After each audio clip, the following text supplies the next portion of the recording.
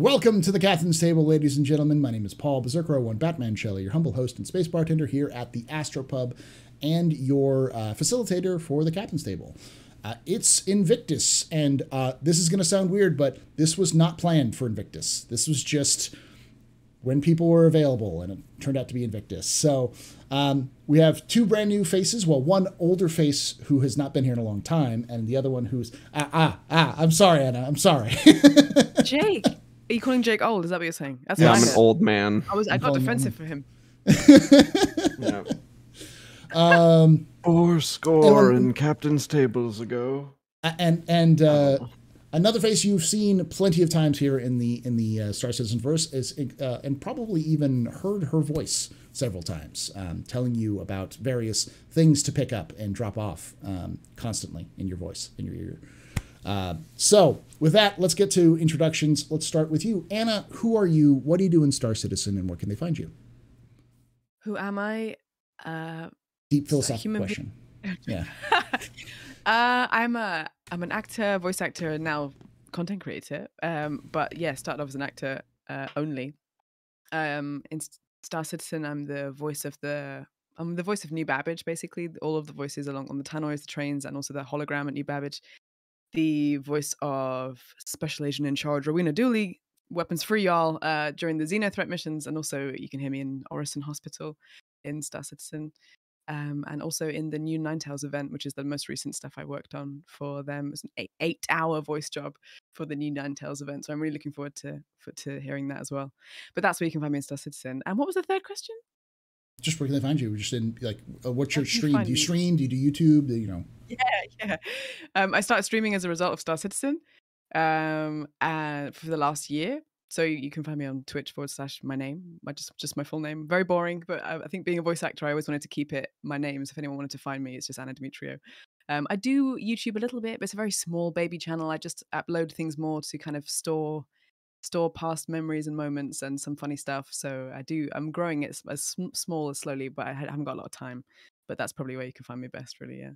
Awesome. Did you just early question just for this one? Did you plan on doing content creation, or was this just something that happened because of, say, like the pandemic, and you just were looking for things to do? Or do you not know Do you not know the story at all? I have never heard the story.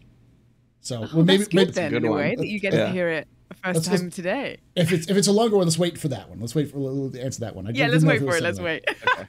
Jake, who are you? What do you do in Star Citizen, and where can they find you?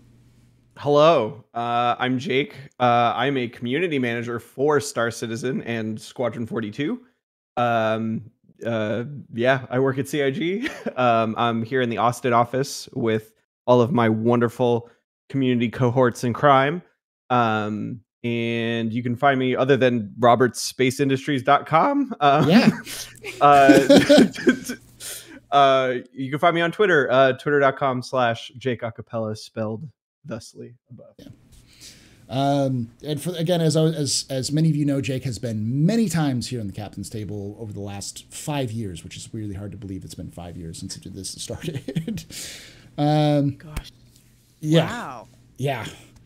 The joke about us being old is that we're not actually that old, but you know, when we started, we were but children lost in the woods, and now we're old men in space.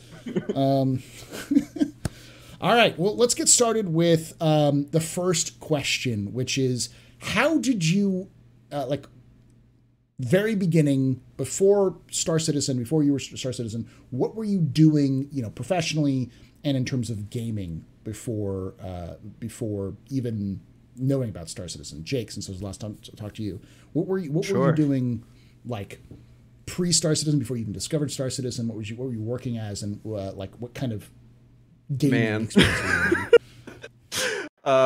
So I want to say my career professionally has been storied. I've done everything from run a GameStop to bartending to car sales to data entry, enterprise software sales. I worked at Starbucks for a little bit. You name it, I've done it. But a couple of those things kind of help get me in at CIG, and I'll kind of talk about that a little bit. But before all that, like, and it's kind of crazy because I always tell this story because before Star Citizen, I had never really been part of a gaming community, really. Like, I had a World of Warcraft guild, and that was probably the most like into a video game I had ever been. But and I remember hearing about the like I saw the whole Kickstarter for Star Citizen happen in 2012. And at the time, I wasn't super into like crowdfunded anything because it was very new. Like it had just like appeared on the scene. So I kind of put it in the back of my mind, and I thought it looked cool. And then fate struck, where I was just browsing YouTube, and I saw a video called "Imagine Star Citizen." So shout outs to Years 100. Your video set me on this insane journey. And I fell in love immediately. It was, I mean, like everybody can probably attest, like it was like the sci-fi nerd's dream, like living in a breathing universe and kind of being able to do whatever you want. That just sounded amazing to me. And I had only and I hadn't really heard of Chris Roberts too much back then. I had only played Freelancer, and I knew Wing Commander existed, but I hadn't really engaged with it. But yeah, I saw that video, and 3 days later, on Christmas Eve 2014, I bought a Mustang Beta. And yeah, the Bang Stang. Back when it had like a couch and stuff. Yeah. For those of you who weren't around, it had this fantastic, like, luxurious looking like chill couch, which had just enough space for like 2 people and a little screen. I was like, this is just a makeout couch. That's what this is. This is kitchenette in there. A little kitchenette, cool. A makeout couch, and a bed, and that was all it was. And it was just like, this is like a combination Shaggin' Wagon and like Mustang. So I ended up calling it, nicknaming it the Bang Stang, and it stuck for some people. So, you know. But yeah, I still have that Mustang. It's still on my account. And no, I'll never get rid of that thing. That's I'm very sentimental with that ship. And then so that was December, and and then I like started to just like peel back the onion, right, and being like, oh, they're like, when people were talking about how transparent it was, I had no idea. and I had like, I was super into video games. Video games has always been my primary or secondary hobby, depending on which era of music I was in. But I had never really gotten into like the development of games. I was just more interested in like how cool they were. And then I watched every single piece of content within about a month and a half that CIG had put out at the time. Like all the Wingman's Hangers, I think Around the Verse had just started, 10 for the Chairman's, everything. I watched it all. And then at the same time, I found the subreddit. I had recently got into Reddit as well, so I was like commenting like crazy back then. And then I came across this group of people who were doing the Lord's work and transcribing and summarizing as much content as they possibly could, because holy moly, it was a lot of content. And those fine folks were at the Imperial News Network. I remember those folks. For those of you who don't know, 4 of them, all 4 of them had been doing Star Citizen content in the Star Citizen subreddit for a year plus. And so like if you got news, it was either from Jake, Dovak, David, or Nakara. They were the first news. One of their names would pop up. It was Commander Cruz and Tom, Nakara, Eris, and Nakara, yeah. Keep forgetting Nakara's name. But yeah, so I kind of bullied my way into talking to them. So I basically like was commenting on all their all their stuff, asking questions, and then I had heard this was like February, I want to say, of 2015. I was going to PAX East, and so was CIG at the time, and I literally just sent a message to Nakara on Reddit and was like, "Hey, do you have anybody going to PAX to cover this thing?" Because it wasn't being live streamed. They were going to release some of it later, but it wasn't being live streamed. At least I don't think it was. But anyway, and they were like, no. So I'm like, I'll do it. And so I joined that team with no experience, like reporting or interviewing or anything. And I went to the event. I live blogged the whole thing. This is going to date me. This was the reveal of the Aegis Retaliator. This was talking about Star Marine for the first time. I think that's when they unveiled the name Star Marine, because it was before it was called the FPS module. Before that, yes, yeah. And I played Seda Ball, which was very fun, but very buggy. Yeah. It was a crazy time. And I reached out as somehow to a bunch of people. I was able to interview a couple producers. I interviewed a producer from Ilphonic at the time who was working on the FPS module. And I got to meet Chris Roberts. This was, and it was crazy. It was so crazy to me because this was within 3 months of me like even knowing about Star Citizen. And I was just in it immediately. And I had never really felt electricity like that in a room for a video game. But when they showed off the Retaliator the first time, everybody lost their minds, and it was so cool. But yeah, and then I joined INN. We had a podcast for a very, very long time about Star Citizen. We made some kind of in-universe fictional content, which was pretty cool. We did a bunch of live shows where I would interview, like I interviewed Jared, I interviewed Ben Lesnick. We had a couple other devs on at some point as well. And we rebranded to Relay, and those boys are going still right now, relay.sc. And then, yeah, we did that for years and years and years. We covered like Citizen Cons. We would go to all those shows. And then yeah, at one point in 20, you know what? I'm going to tell this story. Okay. And let's see if my boss likes that I tell this story. In 2016, I saw an opening for a community manager position. And I had a rapport with Jared at the time. And this was basically like Jared was drowning and he needed another pair of hands because Jared was the community manager at the time.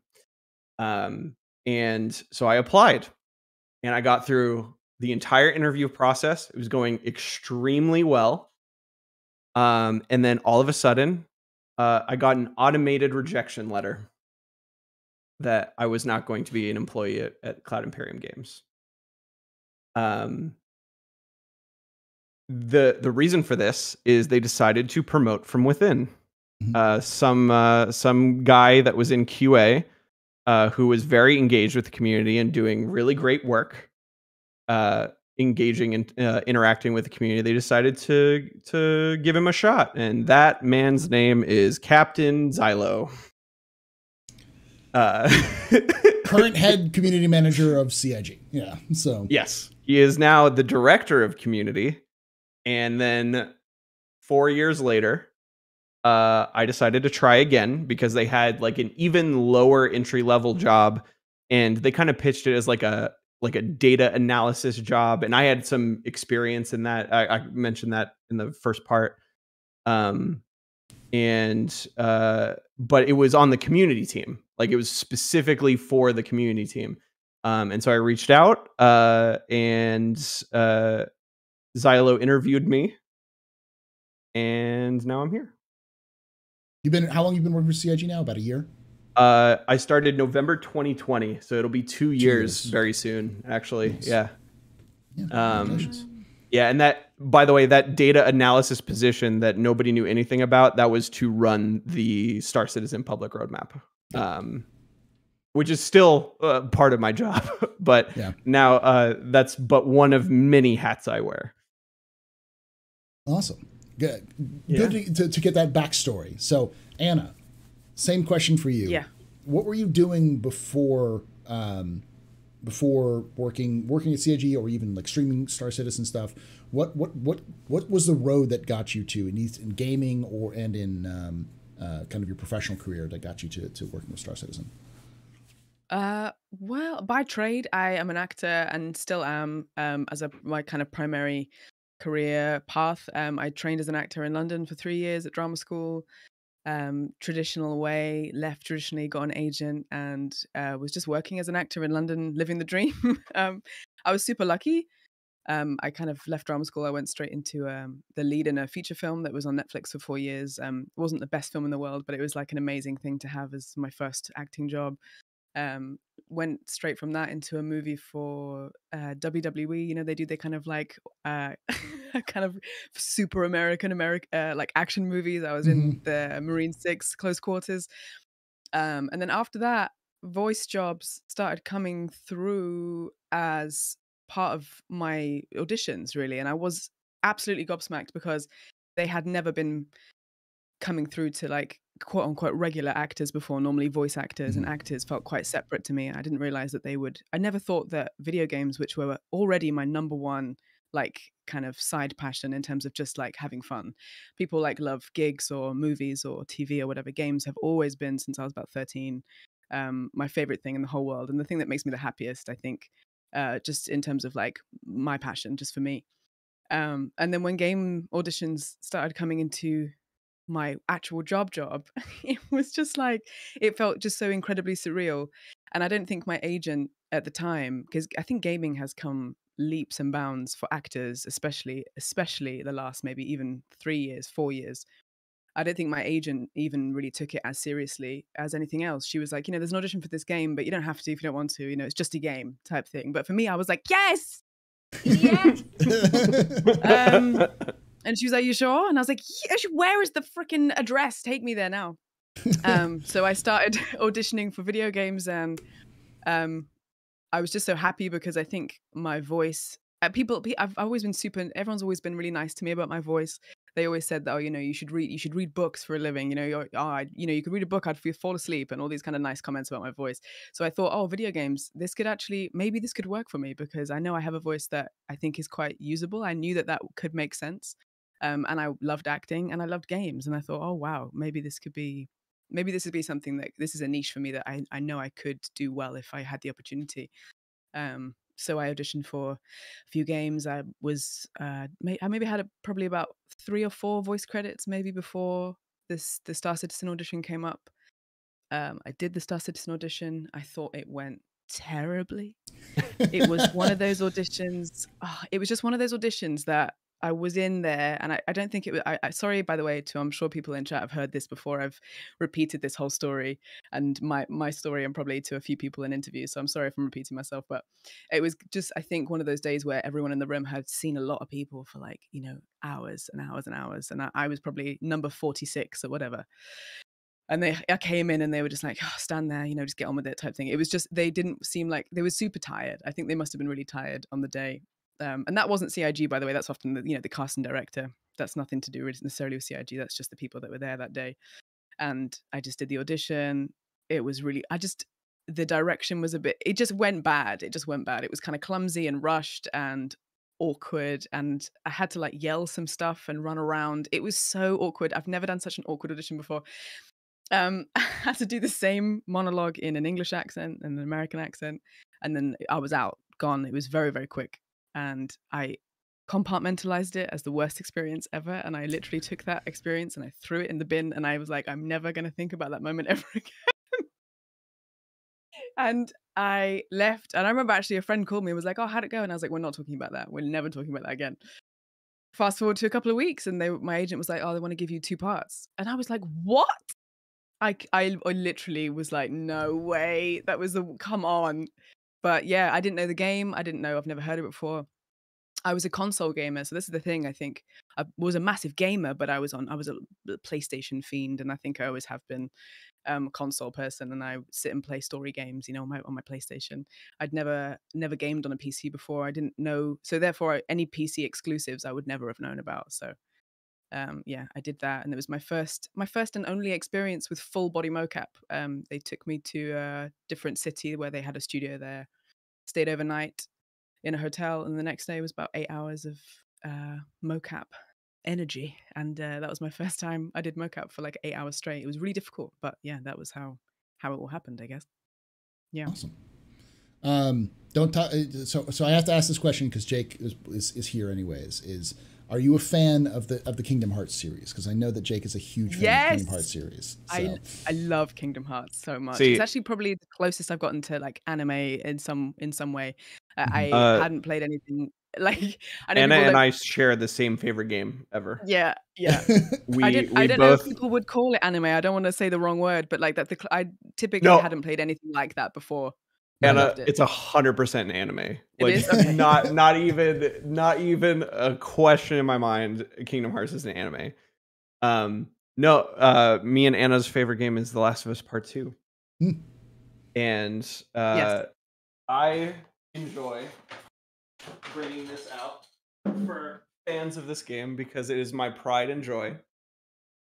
I'm watching the stream on my other PC, so if my reaction is slightly delayed, that's why. If you look very closely at the inlay of this guitar, is it engraved?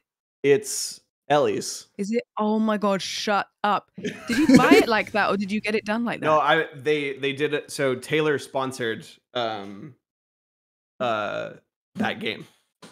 And they made a custom amount of like ones that they made for the game. They made like about 2,000 to 3,000 real ones. And I was like, wow. Yeah, that's mine. That's coming home. Take it home. It's my favorite thing in the world. And it's always right here next to me.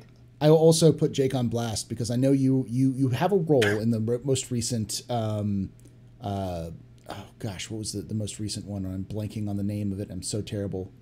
What? Forbidden my West. last voice job. Yeah. Horizon. Oh, yeah. So Jake is also a big fan of Horizon, the series. Yes. And so he purchased some like figures, like, models, painting, assembling painting. He has a stack of models that he has to paint for this whole thing. He thought he was getting they made a Horizon Zero Dawn board game. Yeah.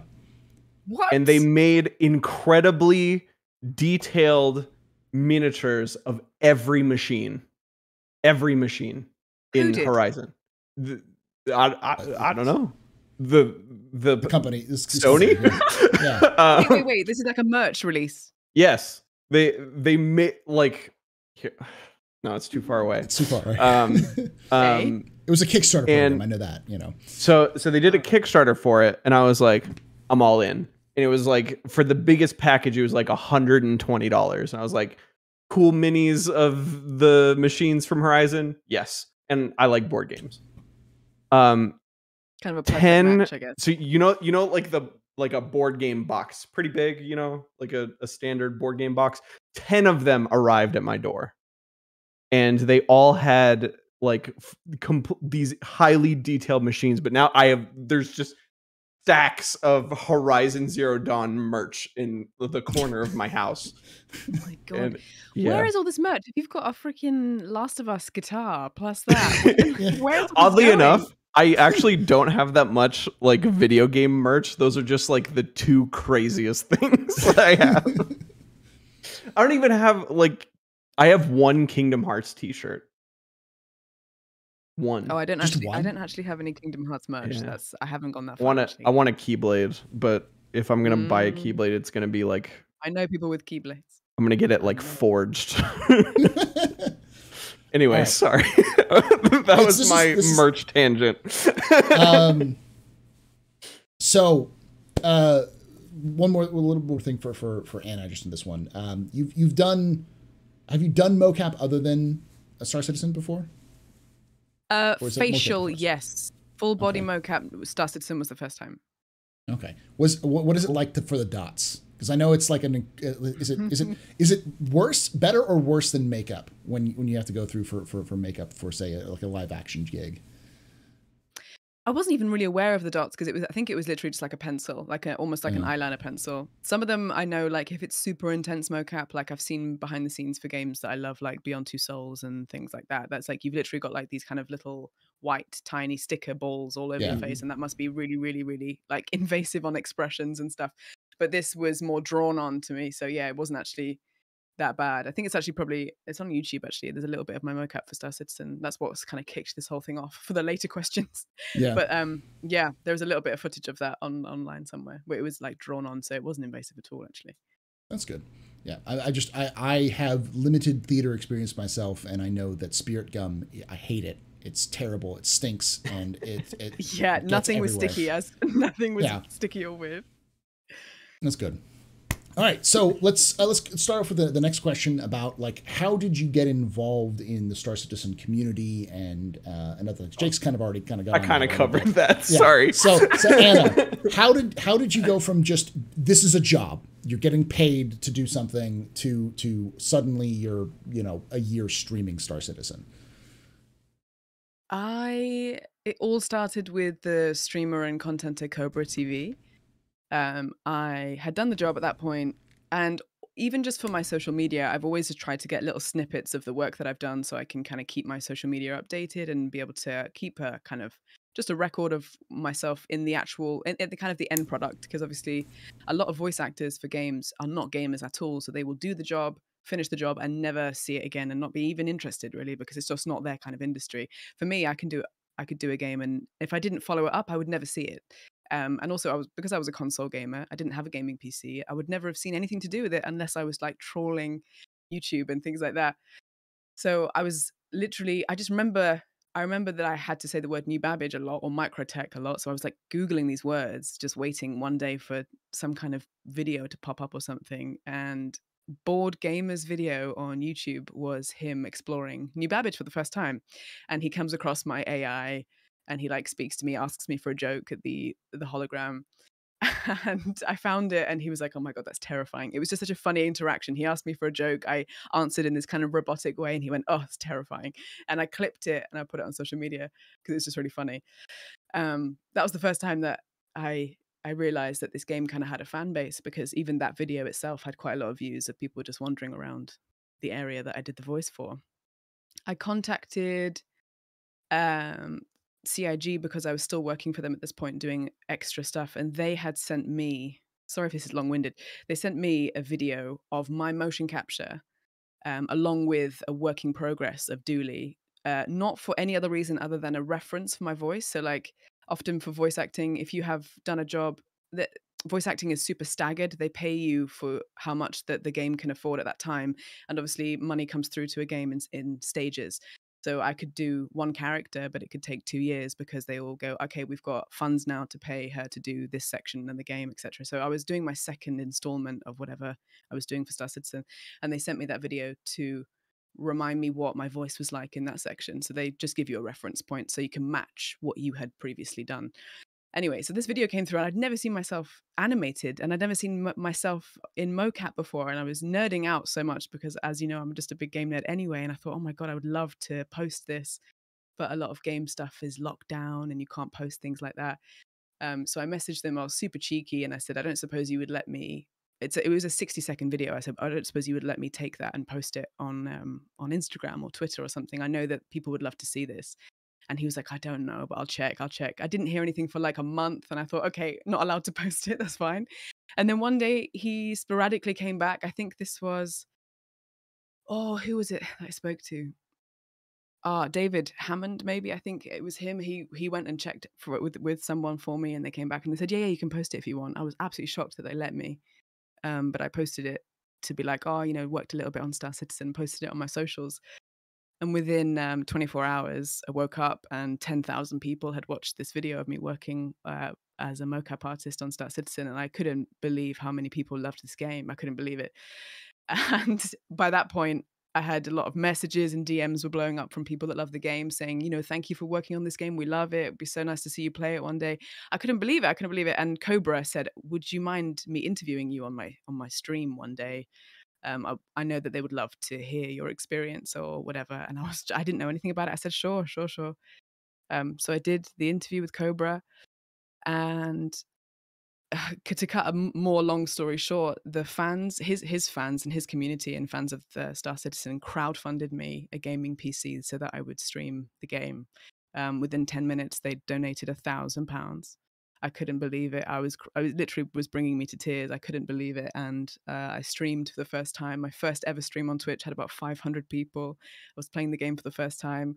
And Twitch, from that moment, from the backbone of having a Star Citizen community, just kind of just went from strength to strength. And within 5 months, I was able to quit my kind of rubbishy side jobs between acting and was making a living full-time on Twitch. And we've had 10,000 followers in 1 year. And now this is kind of also my bread and butter job alongside voice acting. And it's literally all because of posting a 60-second clip that completely changed my whole life. I couldn't believe it. You've experienced the Star Citizen hug. Yep. It was a biggest hug ever. Cuddle, cuddle. It was more like a Star Citizen holiday, all expenses paid. Yeah. when the Star Citizen community finds something they want to do, they will bear hug you. And sometimes it'll bear hug you so hard you're just like, I don't know what just happened. I was downtown and now I'm on the moon. I don't know how this happened, but it just happened. So that's awesome. Yeah, I'd heard about it. I didn't know that it was. I knew that Cobra hadn't been involved, but I didn't know that the community had crowdfunded that. Yeah. The funny story is that something similar happened to the lead community manager. Xylo actually had. Really? Yeah, Xylo had his personal got a personal gaming PC because he couldn't play play Star Citizen at home. So the community actually crowdfunded him a new gaming PC before he was a community manager, and so I completely forgot about that. Yeah. Wow. I signed it. I signed the inside of his really? PC. A lot of us were able to sign it over to get it over. So it is extortionate generosity that I have never seen since in any community. I always say this, and it probably sounds really mushy and wanky, but I've never seen. I think because this game is crowdfunded, it creates a community in a very different way than a AAA game or anything like that would in the typical sense of a big production company, because it has this feeling of the fans are keeping it going. Therefore, the fans have every interest in making it a safe place and a happy place and a structured and well-meaning place in a way that other games can't possibly have the same input, if that makes sense. So yeah, it's been beautiful and really, really, truly beautiful. Even if I'm stuck in the game, I don't know what I'm doing. I'm such a noob. I've been playing it for a year, but I still am learning every single time. But they're so patient and loving, and it's been amazing. They are amazing. The community truly makes my job extremely easy. It's always a joy to talk to everybody in the community, and I miss in-person events so badly because whenever even when I was a backer and I would just from me going to a job I didn't like and I would get to a point where I would burn myself out, as you burn yourself out on anything. And I would go to a Bar Citizen or a Citizen Con and instantly I'm uplifted and I got new batteries, basically. I heard about Bar Citizen. I've heard about these. Yeah, they're coming back. They're pub citizens in Australia, I think is what they call them. For some reason in Australia they call them pub citizens, but in the UK they still call them bar citizens. I don't know why they do that. It doesn't make sense to me. That's funny because the UK is the home of pubs. Of pubs, yeah. So, but yeah. So for those of you who don't know, because they just actually announced this, is that a bar citizen was actually has nothing to do with CIG. Sort of. Mm-mm. They sort of do their own. But these are all fan-run events. where local fans will get together. Think of them as kind of like hobby clubs or anything else like that, where people get together once a month, sometimes once a week, and go to a bar or a restaurant or just hang out. I've been to Bar Citizens that are just at bowling alleys, so just hang out and talk with other people in person. Kind of started as a way that, because this is such an online community, it's very difficult for people to really see each other. And so we started off as just kind of people who are online to come hang out in person if they're local. So people started meeting in these places, and it turned into its own kind of organization, where it became a phenomenon very quickly, that like people were doing around the world. There's been Bar Citizens in like Kuwait and Japan and like all over the world. Mm-hmm. And it's so cool. And if y'all read the letter from the chairman recently, we're going to have a slew of official ones very, very soon, next month. So keep an eye out. We'll have details on that soon. Love that.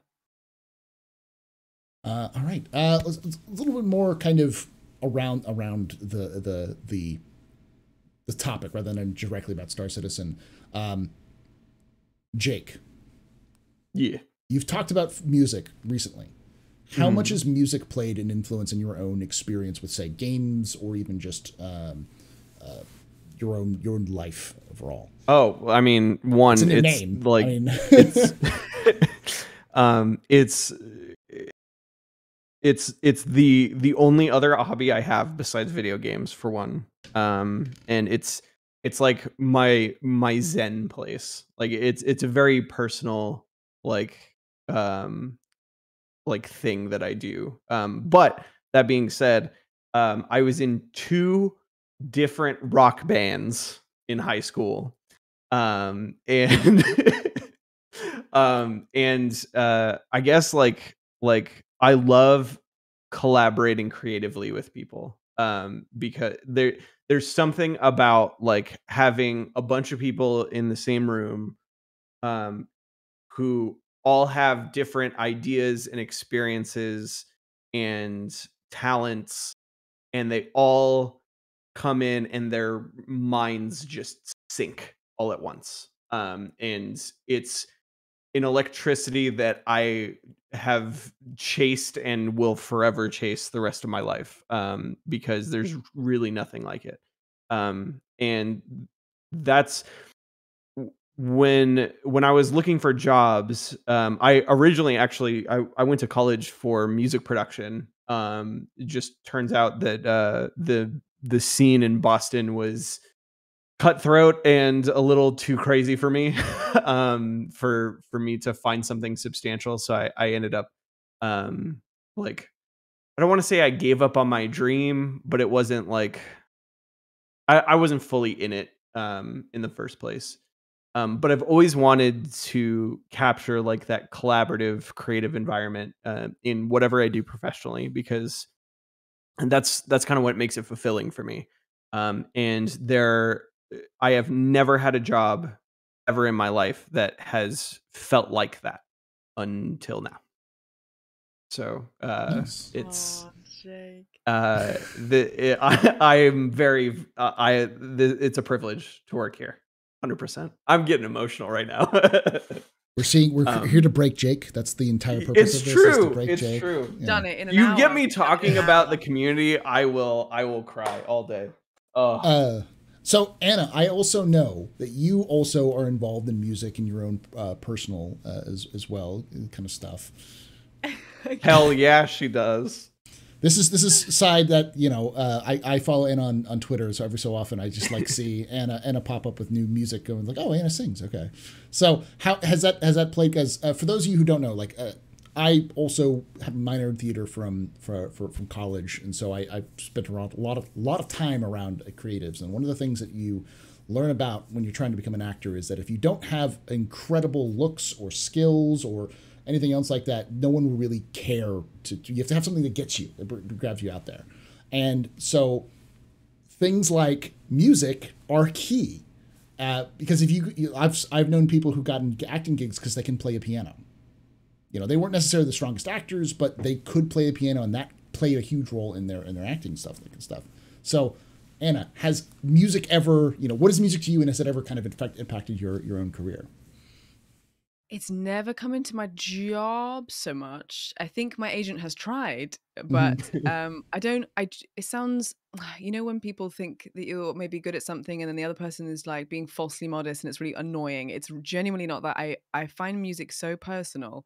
And I think when I write songs, I'm so comfortable able to like sit and record and in a studio or put something on Spotify with my producer or something in a way that feels so kind of controlled and it's to myself, etc. So I do love singing, and I love writing, and I love putting that out there in a way that is kind of like hiding behind a keyboard. But I have never ever sung live in my life. I think I would really genuinely hate it, not even enjoy it, not even just because I'm like too shy to. I don't even think I would have fun. And I've never wanted to, really. I think acting I love doing that live, and I could do that at any time. Singing is super vulnerable and super scary to me, and I think it's never come into my job so much, and I'm happy to kind of I just do it. It's definitely a side hobby that I love very much, and I've finished an album. I was really lucky to have someone want to make an album with me that produces music. So there's a few songs on Spotify that I do and stuff, and it's all in a way that makes me feel happy and comfortable because it's all closed behind the studio door. But yeah, I'm definitely not going to be doing any international tours anytime soon. I swear to you. But yeah, it's more like a soft kind of quiet corner in my heart that I love doing kind of more privately, I suppose. But yeah, it's never come into my work so much. No. Okay. Will, I'll ask Anna this as well. Can you join me in a campaign to get CIG? And this is all this whole thing was, to get Anna and me on here to get to attack Jake on this, because I've been pushing for a long time for CIG to support MIDI inputs for music, so you can play it in game, play music instruments in game at some point in the distant future. I would love this. Wait. What are we campaigning for? For Jake to be playing music in game? Well, that too, but for the ability for players to play, use like MIDI controllers to play music in game for. That would be crazy. Let's do it. Yeah, there we go. CIG, please. We can eat. Xylo's in chat. Xylo, write that down. Write that down. You can play your pin whistle for everybody. So. There we go. Just added 2 years of development to the game. Yeah, exactly. That's what I'm here for. For those of you who don't know, I personally claim I hold the record of delaying development more than any other person other than Chris Roberts. So, at least once, because I got half of CIG drunk at a Citizen Con. So. I bartended at a Citizen Con at a private event, and the next day we had a tour, and nobody was there except for a very hungover Jeremiah Lee, who was like, "Yeah, none of us really showed up because we were all just out late." And then I was at the tour. He looked directly at me. It's like, "It's not my fault. You drank." So, all right. Let's talk about your experience. Anna, you talked about your experience with Star Citizen thus far. What is your experience with Star Citizen as a game? Because you said you've been playing games since you were 13, and I know you said you still kind of like new for it. Is there anything in it that grabs you outside of just you're part of the community and this whole thing? Is there anything that you sit there and go, I really like this aspect, I really want to see more of this, or I can't wait for this to come out? For sure. I mean, coming to Twitch and coming to the game from a very different angle, coming from a non-PC game background, and also not from a non-sci-fi background. The only sci-fi games I'd ever played before was Mass Effect and Alien Isolation, but I don't feel like that even counts as sci-fi because it's more of an alien horror. But I hadn't even watched Star Wars before I started streaming, and then we started watching them as a community. They really were not happy that I hadn't watched Star Wars. They really but I think coming from that background of normally playing kind of more traditional story-based, and this being a kind of, I was actually talking to my mod and friend Gal the other day about whether he would describe Star Citizen as an MMO or not, and he was like yes and no, because it is a bit of it's hard to kind of pinpoint what it is, but I came to it from a very different perspective, and I think I had to, when people were watching me for the first few months, they were like, "You're doing this all wrong. You're playing this wrong," because I was more like I've always come from it from an explorative point of view. I'm never there to be the best PvPer. I don't understand what on earth a server mesh is. I don't know anything about online playing with anyone.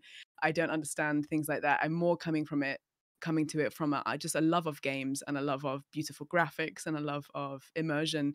And I always come at it from a love of that. And the things that I've been really taken back by are just how expansive it is, how beautiful it is. It never ever ceases to amaze me how gorgeous the thing looks. And I've played obviously games nonstop for over 10 years on even on a PS5. It's gorgeous. It's gorgeous. The game is beautiful, and there never seems to be any boundaries or limits on what you can do in it. And that's why I love playing it, and that's why I play it every Tuesday. And I almost kind of just find my own stuff to do in it. Really, I don't necessarily do all the kind of traditional things that are available. Like we just go somewhere and see something or create our own missions and stuff. And that's what is so nice about it, because you can do that. You can choose what you want to do, which I love. Yeah, so I have definitely come at it from. I'm an explorer. I'm an explorer and a viewer. I'm a voyeur. Very entertaining for me. You I love said you it. talked about a lot of single stuff. You did a lot of sandbox games like Skyrim and those sorts of things in the past. So yeah. okay. Yeah, less of the medieval stuff, more of the kind of I love modern day set games or future set games. So that kind of is helpful to fit into Star Citizen that way, because it all feels extremely plausible as well. I haven't delved into the lore a huge amount, which is where you come in, Mr. Astropub. But it all feels like, I mean, the length of time it even takes for you to get out of your bed and then get to another moon, for example, that all feels extremely real time. And that it all adds to making it feel very real, which I love. It's not like, there's no loading screens. It's not like you have to go stop for a minute, pause, now we're here. You really feel like you are traveling somewhere in real time, which makes a death even that much more awful when it happens, or a 30k or something. It's like, no, it took me 6 hours to get here, which is amazing. And I think experiences in the game feel all the more impactful for that, I think. From your perspective as a story gamer, what would you like to see Yeah. more of in Star Citizen from that would attract, if you think people like from your experience in the background in terms of like more story games based, what do you think would get more people from that sort of realm to try out Star Citizen? That's a really good question. I'd love there to be more people to talk to. It feels almost like everyone's a mute running around, and the people that you can talk to are like the hologram or like occasionally shopkeepers and all your friends on the over comms and stuff. But it would be so nice to have, I think, voices, chitter chatter, actually hearing people having conversations. And I think having that element of humanity, of feeling like the people are living, breathing people that walk around and they're going somewhere, rather than them feeling like NPCs just stood on chairs, which I do love. We love the bugs, but yeah, being able to talk, I think, yeah, the human to human aspect of it would be really, really lovely to see. And I know that they are thinking of doing that, so I'm sure that will come. You're preaching my language. This is one of those things that for me as a like a lore person is like to make me feel like I'm in a city and not just watching a bunch of AI bounce into the wall. Yes. Them talking about like, the latest events or just how the smog is bad in Lorville or whatever. Just them being human rather than just being, Even if you walk into someone, just them being like, oi, even just like, where are you going? What are you doing? Ouch. Just something like that would, I think, make it feel more immersive. Yeah. Jake. Hi. So, if you can talk about this is the big one. Okay. Oh boy. What would you like to see in Star Citizen in the future? Stuff that's not currently in the game, but some things you'd like to see in the near future. I'm not going to talk about things that the community doesn't know about, but I think I agree with both of you for one. But two, I want to say, other than like all of our big tech milestones and stuff, because I feel like that unlocks everything for our designers. But I want to say I'm actually looking forward to our dynamic events being truly dynamic. And so like you're flying around in Star Citizen, and like you see all these like little skirmishes and things being generated by the game, and then Xenothreat just kind of organically happens. Like Xenothreat rolls up into Stanton, and like we didn't tell you about it, we didn't schedule it. It's just going to be triggered by like the socioeconomic conditions of the Stanton system and like the surrounding systems. And that's all in the works. And that's going to be super cool. And even like Xenothreat's obviously like very big, but even smaller scale ones that are more localized and things that just kind of pop up. A lot of like random occurrence helps Star Citizen feel alive, and we're definitely starting to get there. But yeah, that's super exciting for me, and it's cool because we're also building a library of all of these events as well. So it's going to start adding more variety for sure. I look forward to an exasperated Dooley explaining how this is the 17th time they've attacked, and they just stop, please. We thought they were gone. They're back again, everyone. How many times do we have to teach you this lesson, old man? That's true. That's true. How many times before it's like, okay, Dooley, is this like an April Fool joke? All right. Yeah, we need those voice lines. For sure. Before just like, I know. Third time this week. I know. I'm tired too. So we'll wrap this up before we get into the question and answer session. But I got to ask these questions. Is it true, Anna, that you had to say Deluthermex like 17 times or 150 times before getting it done? I didn't know that. That's awesome. I wanted so badly for the stress to be diluthermex. It would have been so much easier for me to say in an American accent. Like doing her accent is fine for X amount of time, but when you're doing a very different accent for such a long time, your mouth starts kind of slipping, and if you get tired, then with like keeping an accent consistent for several hours. Which for this new Ninetales event, I was there for 8 hours. I was at a microphone for 8 hours. I was absolutely exhausted, and my mouth just stopped trying to make American sounds. And I wish that it was diluthermex. It would have been so much easier, but it was diluthermex. And oh yeah, every now and again, they were so nice, though. They always have been so nice and very lenient and very collaborative with certain sentences. If I thought something wasn't quite clear, or I said, could I change this word to this because it'd be easier for me to say, they're very, very accommodating. So sometimes I would be like, can we take out the word that and change it to this? And would that make more sense? Is that okay? And they were like, yeah. So it was, they are very accommodating. Yeah. But diluthermex, I hate that word. There's another word for another chemical. Diluthermex. I can't remember the other ones. Zeta Proline or something like that. Zeta prolinide. Prolinide, yeah. Oh, Lord, that one. Yeah. And because she's so authoritative and she's coming from a place of hurry up, then you can't just like there's no taking time over those words to make sure that it sounds okay. I've always often if I said something and I was trying to pronounce it right, the direction for that line would be can we pick up the pace out, make it sound a little bit more urgent. So I'm having to make it sound urgent at the same time as not splashing the pronunciation in a different accent. So it's been really hard. Out of all of the voice jobs that I've done, Dooley is actually probably my most challenging one, but it's the one that I've done the most of in my whole career, which is funny. But yeah, Dooley, we do love her. We do. Does she love you back? No, but no.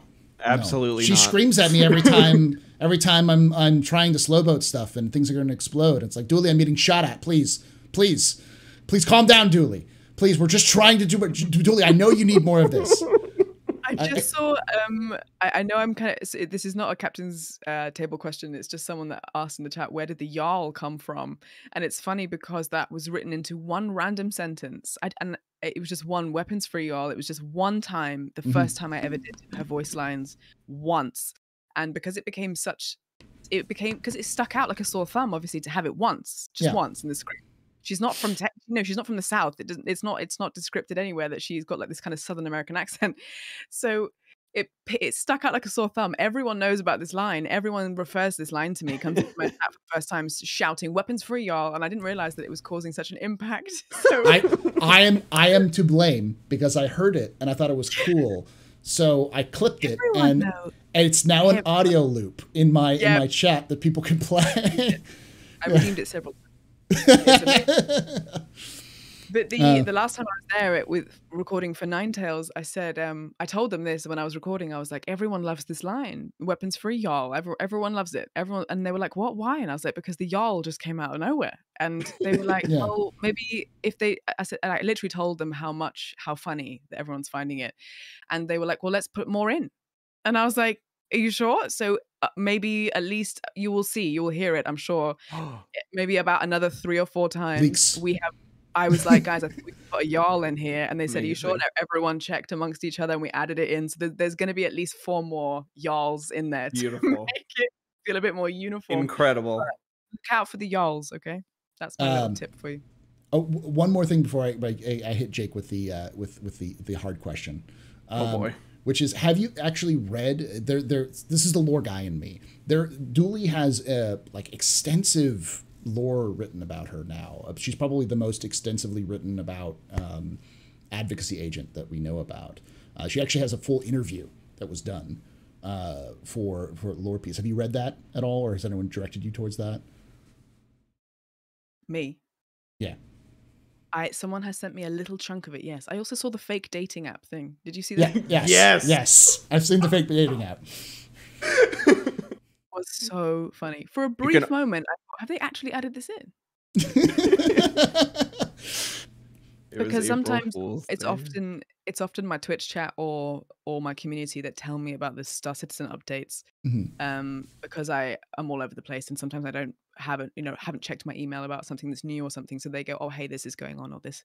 So when someone sends me a link, I often just take that as gospel until I know that it's a joke. And I was like, oh my god, they added a day, that's really cool and immersive, and then it was like a joke and I was very upset.